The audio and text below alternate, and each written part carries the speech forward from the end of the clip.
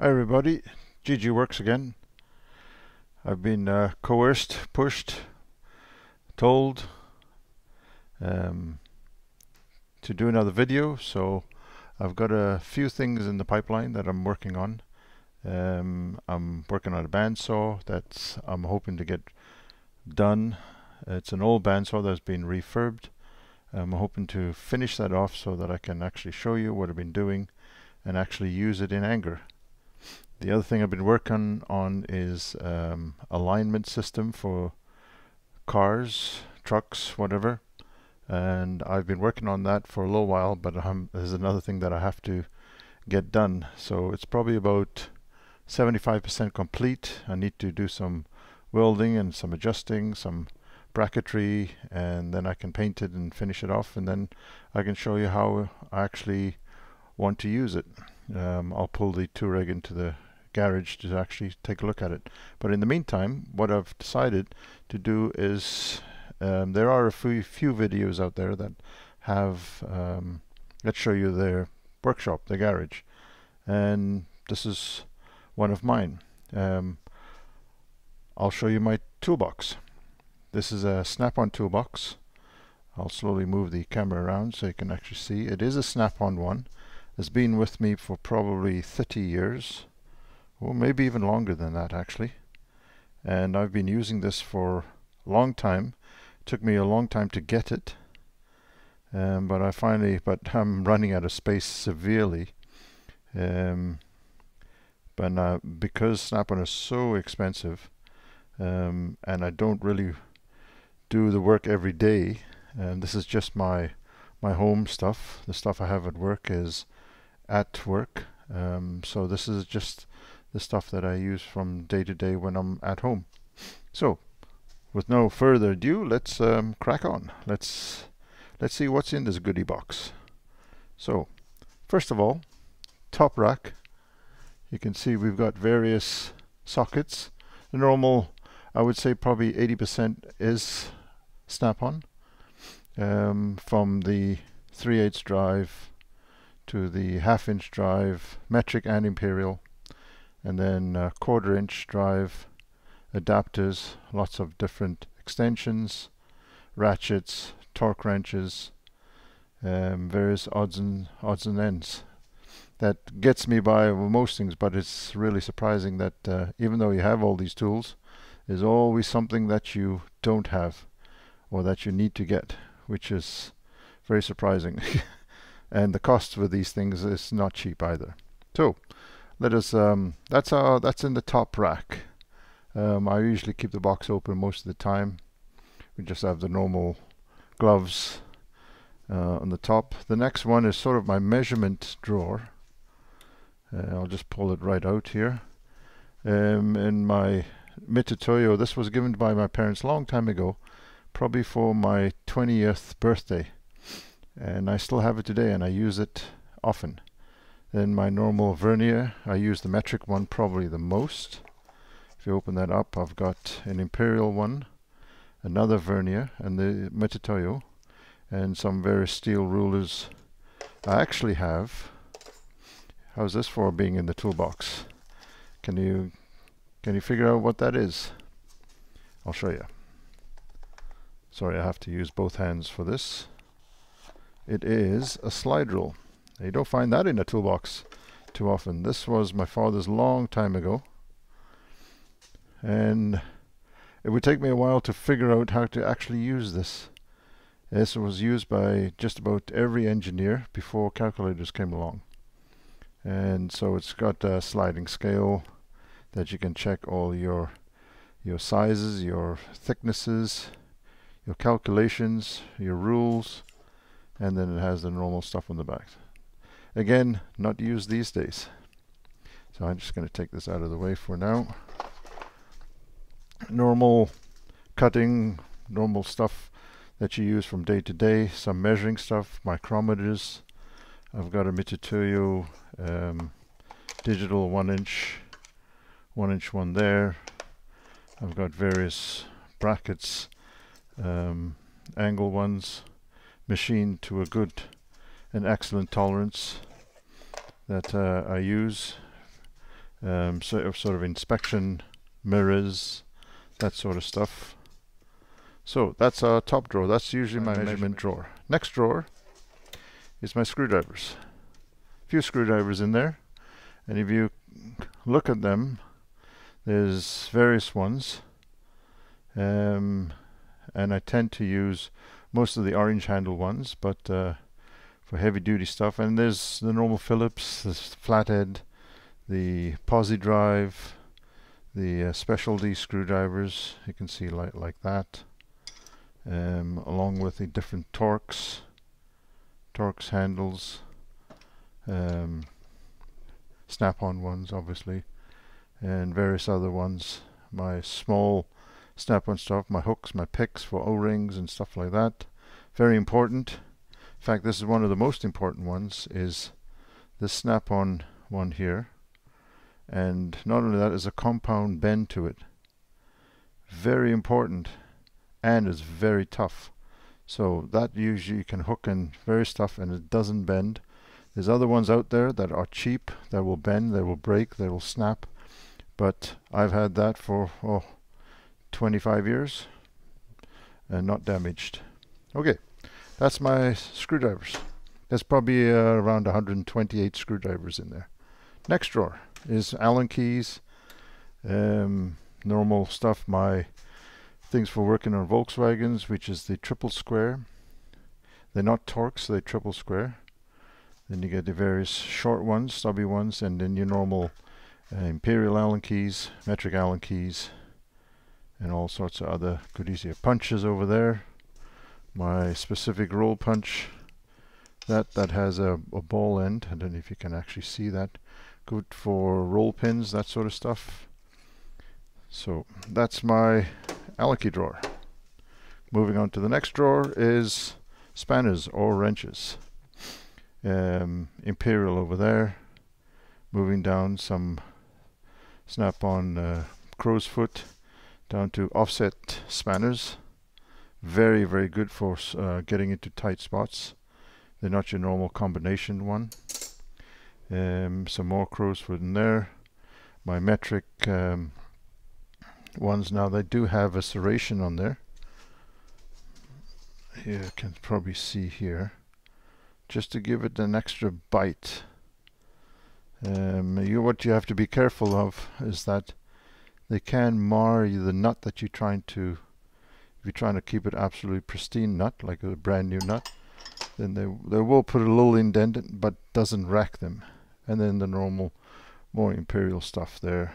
Again, these are the bigger offset spanners, and they go up to, that's 1 3/16, 1 1/4, I think is the largest ones.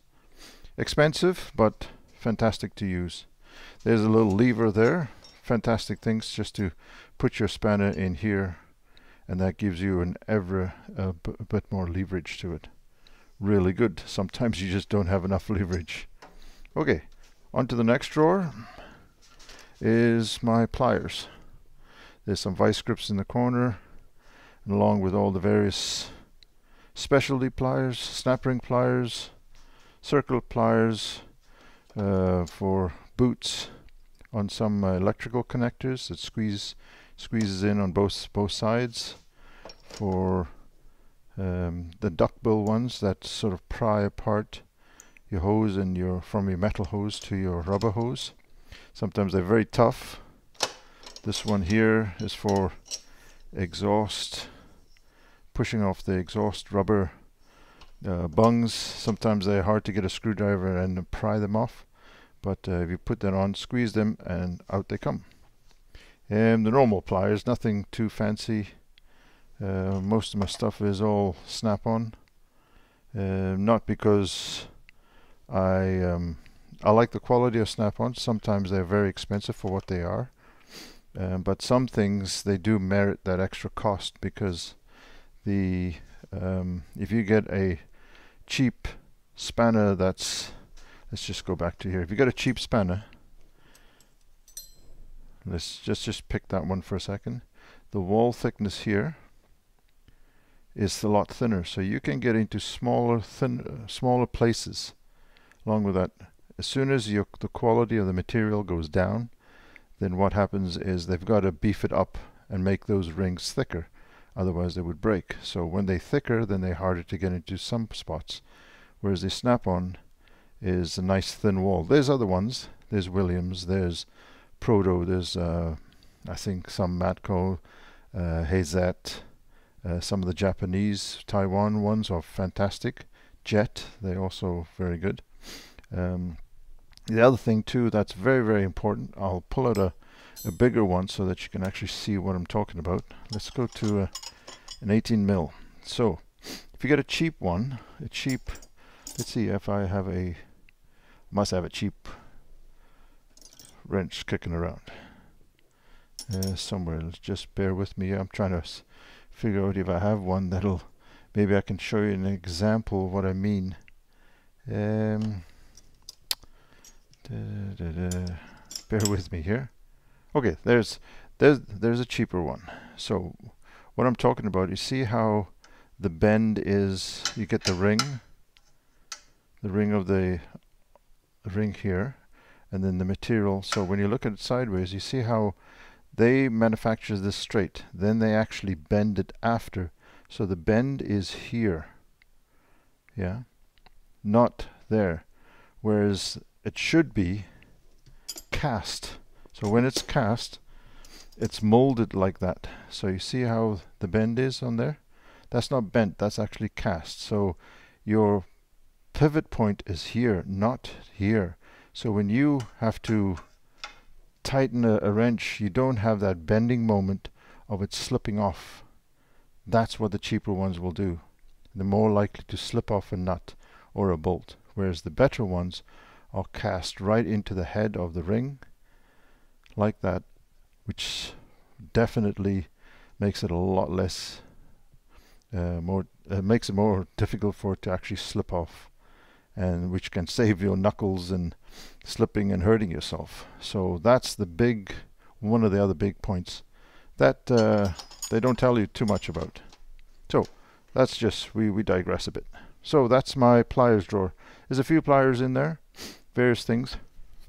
I've lots of specialty things in there. Snap ring pliers, the normal stuff, and then some extra crimping tools for electrics and that sort of. This one here is for doing wires. These ones here are for doing your hose clamps, that sort of stuff. So that's the top box. My next one down is just sort of a goodie box, a goodie drawer of various things, scrapers, normal stuff like that, some connectors for electrical connectors, and then various things for my head torch. Always keep good stock of these, scrapers and little cleaning tools. Hi there, back again. So what were we talking about? We're talking about brushes. Let me just angle this over. There's brushes here.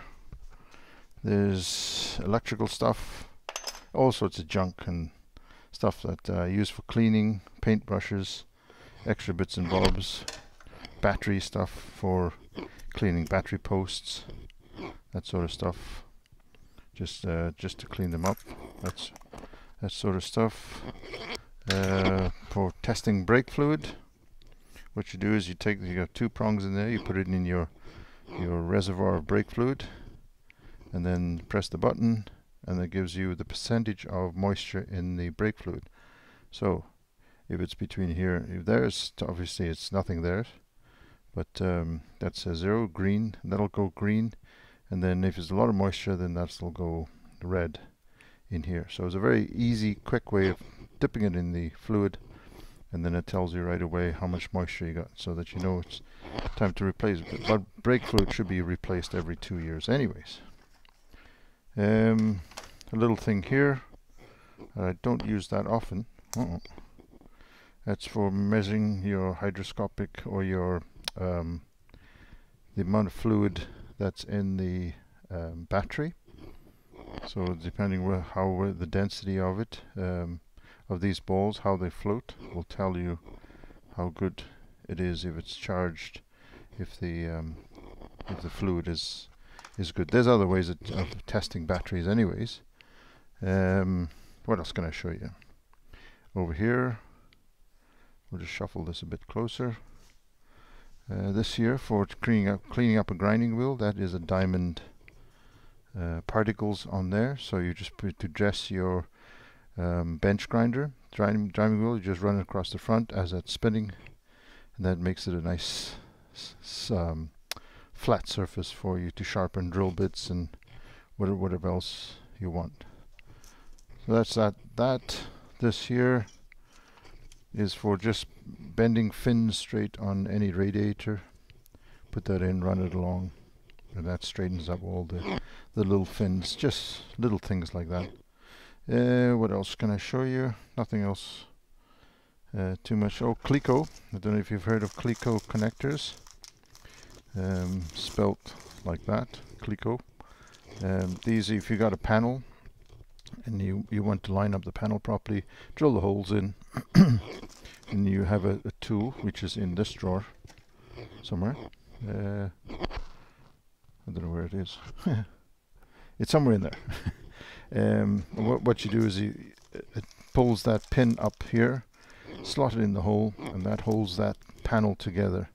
Then you put another one in that locates the two holes, so it keeps your panels, as you're drilling the holes in it, keeps it all nice and square, keeps it straight. Otherwise your holes might be offable. So that's your Cleco connectors.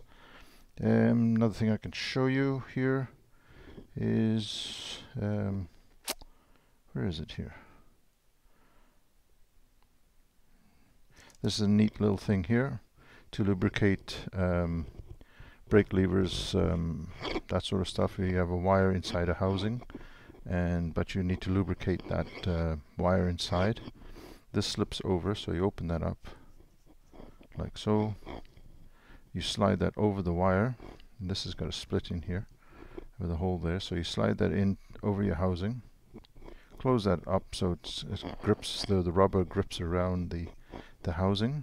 It's nice and tight, and then you take your spray into that hole and you just spray it, and then that goes down the housing into your whatever you're trying to lubricate. Works a treat. I use that a lot. Hose clamps, nothing fancy there.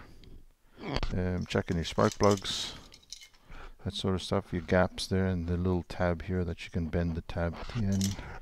That's a soapstone. I use that even welding.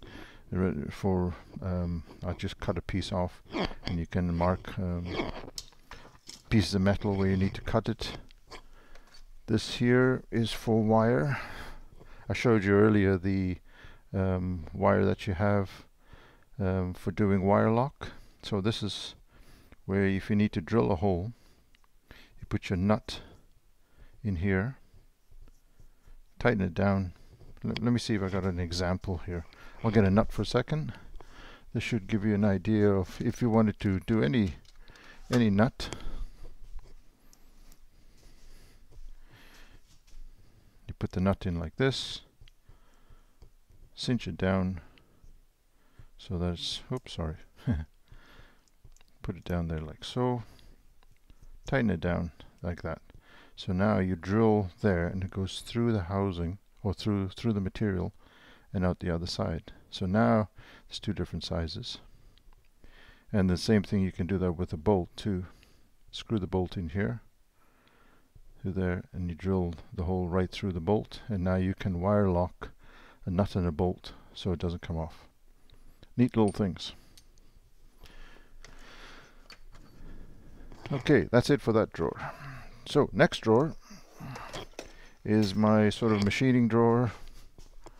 This, I'll just move this back just a wee bit so you can see. Extra drill bits. This is a neat little thing, so if I wanted to cut something here, and I want to see what the profile is, all I do is I put that on there. Put that on there. There's my profile. So I know my cut is like that for the drawers. So that's what that is. Just a neat thing. The normal taps over here, normal for wood. that sort of stuff, center drills, step, thread files, that sort of stuff, pitch gauges, all of this, metric and imperial for testing out what pitch, so you measure your bolt and then you can check your pitch, and the number on there will tell you the actual pitch size of the threads. Very good.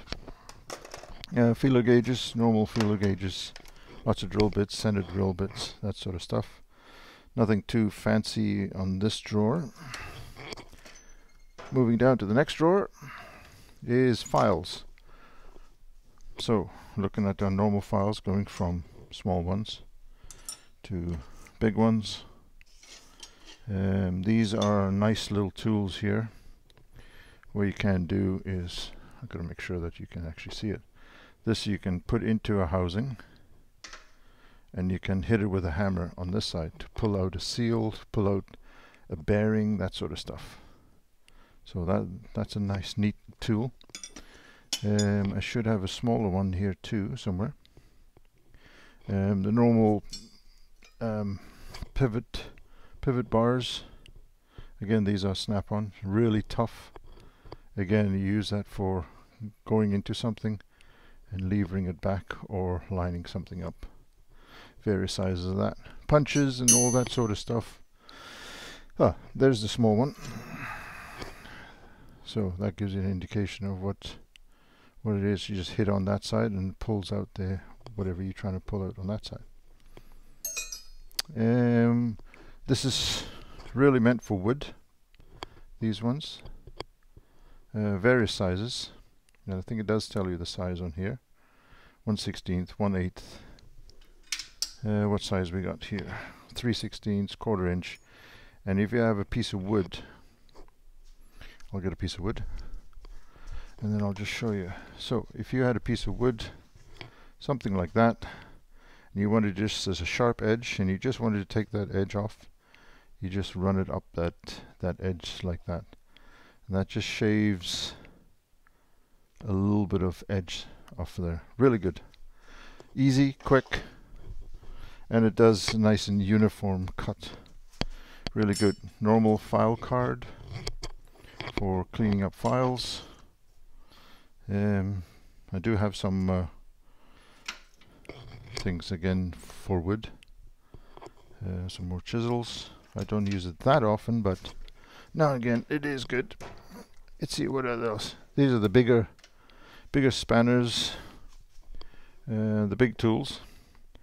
The shifters or adjustables on this side, going from small one, from a 6-inch, which is just a wee thing, to a 10, to a 15-inch, to an 18-inch, and then the normal spanners on that side, the big stuff, up to 2-inch or 44 mil or something like that. This drawer, again, all sorts of hammers on the right hand side, all sorts of hammers going from small stuff. Now when I say small, I do mean small. So you go from that to club hammer, that sort of stuff, into the soft ones, into this style, and into the bigger ones. So I've got a few soft ones. There's another one there with dual density ends, that sort of stuff. Some specialty tools on this side. Let's just shuffle over. What I'm going to do is I'm just going to, excuse me while I just move the tripod down a little bit. Just makes it much easier for you to see what's going on here. There. That's a bit better, isn't it?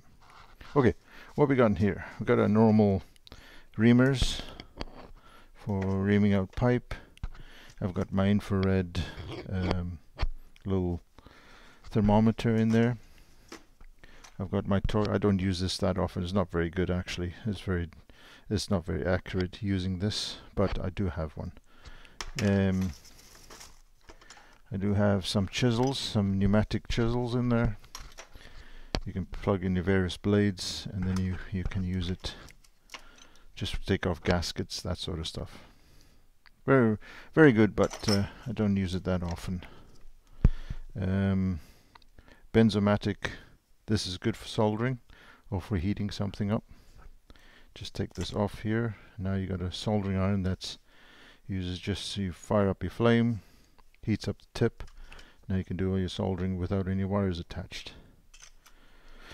Not good in explosion environments, but for where I am, it works perfect. Again, these are all pipe tools. They're a reamer for reaming out pipe, internal and external, with hardened blades. Very important on there. In my pipe bending days, which I don't use anymore, there's a pipe cutter. Now this one's slightly different because it's a ratchet, but what you can do is you can slip the pipe over it. Then as you turn the pipe, you can just cut the pipe like that, and you can rotate, and it rotates right around whenever you tighten it up against. Works a treat. Works really well and easy to get off the pipes.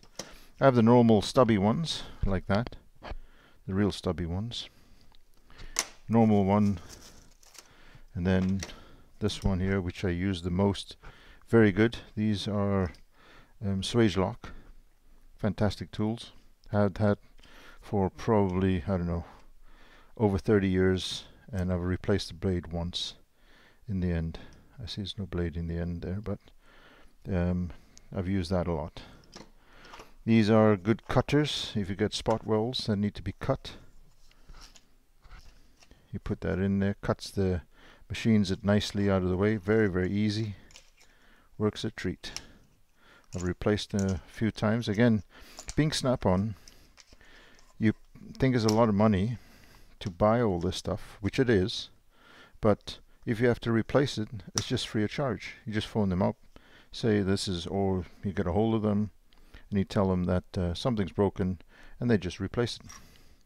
That's the good warranty. There's no quibbles, there's no how did you break it, when did you break it, and all of that stuff that some manufacturers might do, because a lot of manufacturers, they give a warranty anyways, but they know people aren't going to come back, they'll just buy another one. But because the cost of Snap-on, you're more likely to go back to them and actually ask for another one, because you've either broken it. Again, more goodie box.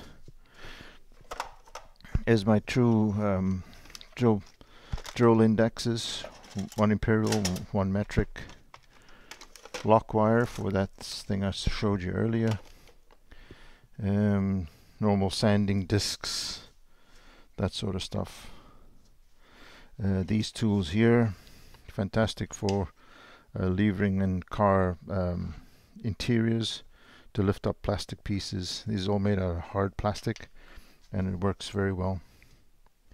What else can I show you? If you got disc brakes with a full, say 4-part, 6-part calipers, not the sliding type, you could use these, and it's just a ratchet. Oops, wrong way.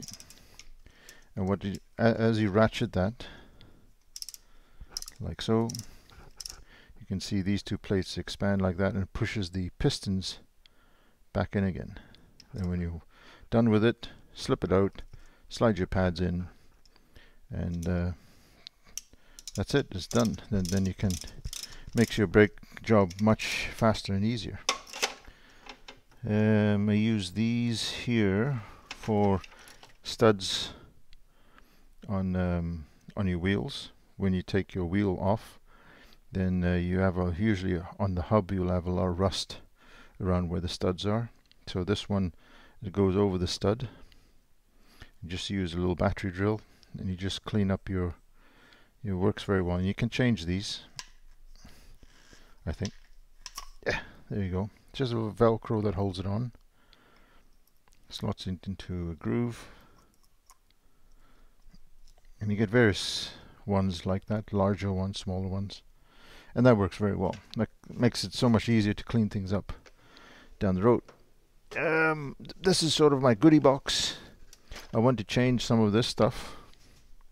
because it's taking up room that I can easily put this somewhere else. I'm hoping to put it somewhere else. So that's the plan for that. It's just fittings, gauges, all sorts of stuff that I use for airlines and various bits and bobs. No, nothing too untoward in there. But I think I have to change that because I'm running out of room, so I need more room. Bottom box, again, more goodies in there, just junk. But I've got all my pipe benders that I had for a long time. I'll show you here. I don't know if you can see it. They're made by Swagelok. They are fairly expensive. Oops. But it works an absolute treat. They do work very well, and all sorts of other goodies in their box. Again, this is a drawer that could probably be cleaned out and used for actually putting in my tools. So that's my box. That's the one I've had for a long time. I made a little bracket on the side. I'll just show you this here. As you can see here, I'll take these off here so it's easier to see. I made up a bracket, stove clamps to hold my air regulator. It's got a water separator at the back. I don't know if you can see that there. And then a T-piece comes off after the regulator, and then to lubricator, and then out. So if you don't want to use the lubricator, you plug it in here. If you want to use the lubricator, plug it in here, and then now you can actually adjust the regulator up there. So whatever you plug in there, air line or whatever, you can actually use that. So that's my toolbox. I'll show you more. The garage is a bit of a mess right now, so I'm sure there will be more along the way. One more thing, just before we go. One thing I did get from my cousin, which was fantastic, and I really look forward to using it all the time now, is my compressor. Being if it's in a lot of moisture, the compressor will suck up a lot of moisture from the air, and you don't want to start putting that in your tools. Even though you got a little separator, it's not big enough. So he had one of these air dryers, and they are fantastic. Works a treat. My air is dry, it's warm, and I know that this is my tank. So there's my compressor and air dryer above there. So goes from the compressor up there through the dryer. Dryer cools it. The water condenses from the air, separates it, just pushes the air out with a little solenoid valve. Then it dries the air, and then warms it up again, and then puts it back into that tank that I can use. Fantastic. Works a treat, and it's much easier on all your tools. So watch out for a few more videos coming up. I'm hoping to do that in the next few weeks. And thank you for taking the time to see what I've got here. Cheers for now.